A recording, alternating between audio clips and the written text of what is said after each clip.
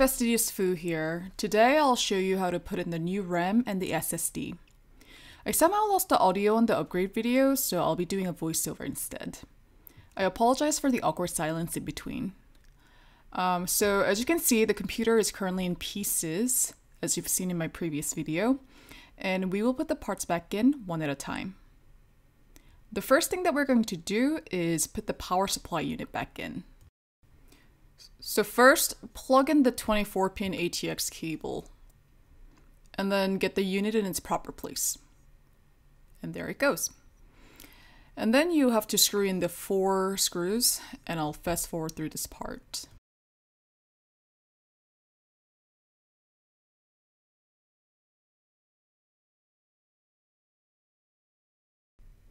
Alright, so now the power supply is back in its slot.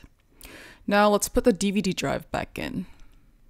You slide it in from the front and make sure you grab the cables so that they don't get caught in the way.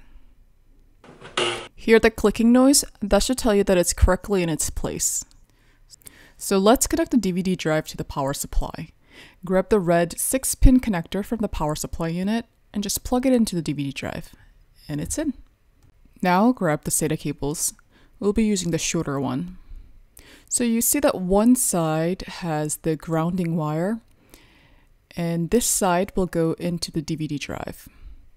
And the other end, without the grounding wire, will go in here, which is a SATA connector slot on the motherboard. And that is in, and we will plug in the other end to the DVD drive. Okay, and then this grounding wire, we will pull it through this hole and then secure it right here. Now let's upgrade the RAM. I'll be using 2 8GB G.Skill Trident Z DDR4 RAMs, which will have a total capacity of 16 gigs, and speed is supposedly 3200 MHz. So here's the first one. We will plug it into one of the DDR4 DIMM sockets, and you should hear it click when it's correctly in its space. I'm going to push it in, and you should see that white tab locking it in. And repeat the same thing for the second one. Now I will reconnect the CPU fan back to the motherboard. So you should see next to the RAM, there's a CPU fan connector slot. And it's actually labeled, so it's pretty easy to find. I am struggling for whatever reason, but you just plug it in and it's done. In this slot that you see on top of the DVD drive, we will install a new solid-state drive. I'm replacing the 1 terabyte hard drive the computer came with this SSD. So we'll be using Samsung's 500GB 850 EVO. And you can see how small it is. And we will flip it over, slide it under the slot, and align it with the holes to secure it with screws. And one thing to note is that I'm using my own screws that I had at home, because the ones that HP provided will not work with this SSD. If you want to use those, you will need to purchase a mounting block and put it into the slot that the original hard drive was in. And now I'm going to plug in the SATA cable into the motherboard. And it's in. And we will plug in the other end to the SSD.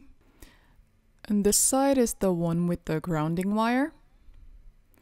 And let's plug in the SATA cable into the SSD.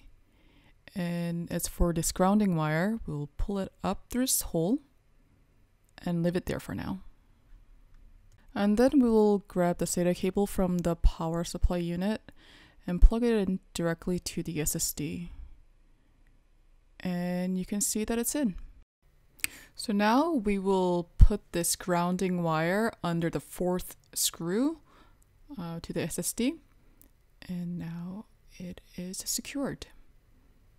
And you can see that grounding wire is secured here, and all the SATA cables are securely in their places. So you're done with the physical replacement of the hard drive. Now we're going to put the graphics card back in. We will stick this part into the PCI Express 16 slot on the motherboard. So gently get it in and remove any cables that might be in the way. And make sure the DisplayPort's connectors are aligned well on the outside and push it in. And when you hear that clicking noise, it is in its place. And you can see that the DisplayPorts are also pretty decently aligned. Now grab the 4-pin ATX power cable from the PSU and plug it back into the motherboard. Now grab the 6-pin power cable from the power supply unit and we will plug it into the graphics card. So get the cables out of the way and you just plug it in.